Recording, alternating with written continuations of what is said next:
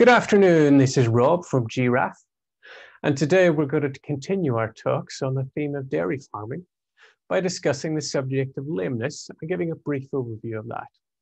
Let's get the PowerPoint going. So, lameness in dairy cattle. It is one issue that is often overlooked and can cost a dairy farm an awful lot of money. There are many costs caused by lameness, but the first key one that everyone thinks of course, milk yield. A severe case of lameness in a dairy cow could cause up to 20% reduction in peak yield. And as we know, the total lactation yield of a dairy cow is based on the peak yield, from which the weekly yield falls at a known rate. So if you don't get your peak yield, you're not going to get the total lactation yield. Other costs, apart from reduced milk yield, are the culling costs. Severe cases of lameness can result in you culling the cow. This can be down to the lameness itself, or another major cost, fertility. If your cow is lame and is suffering badly, the chance of getting it back in calf are very low, and as a result, you can end up culling it.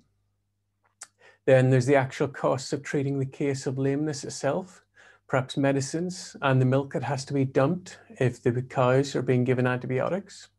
The labor costs of treating them, the vet costs and other costs are much lower, but are still a significant factor. Various figures are used, but it is suggested that a case of lameness can cost you up to £300 a cow, so it can be quite a significant cost. Where does lameness happen? Well, the first place is when the cows are going out grazing. When you look at the weight distribution on a cow, 55 to 60% of the total weight is on the front 2 feet. That's because you've got a big neck and head hanging out the front. Only 40 to 45% of the weight is on the cow's back feet. But if you take a 700 kilo cow, you can end up with 140, 150, even 200 kilos being put down onto each foot. That's the equivalent of you standing on one foot on your tiptoes, so it can be a very high pressure. So as the cows are walking to and from the milking parlour and the paddock or the grassland, you have to be very careful about the surface of the track they're walking on. But more importantly is how you actually drive the cows. You have to let the cows walk at their own speed, find their own social order. That gives them time to look at where they're placing their feet. If you try and rush the cows or disturb their order and they start fighting or stopping or slowing down or speeding up, then they can lose the ability to see where they're placing their feet and stand on those loose stones and cause injury, mechanical injury to their feet. Nutrition can also be another major cause of lameness. The key thing in this diagram is right at the top, rumen acidosis. If you've got too low a level of fiber in your diet or the wrong fiber to concentrate ratio, you can end up with acidosis, which causes laminitis and eventually lameness in your cows. So nutritional causes can be a big problem. When the cows are being housed, there are many areas for lameness being caused. First of all, hygiene issues.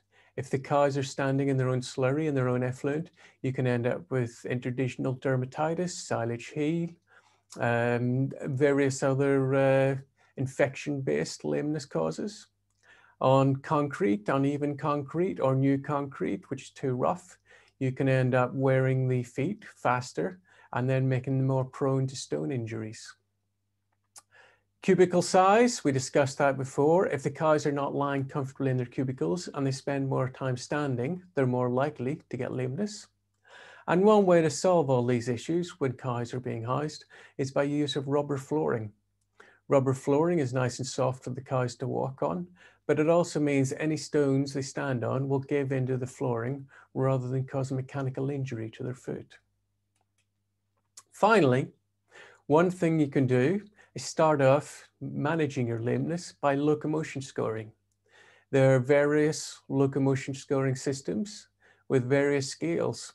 A common one starts at 1 for a cow that's walking perfectly with absolutely no signs of lameness, right up to number 5, where the cow is absolutely chronically lame and is at risk of being culled.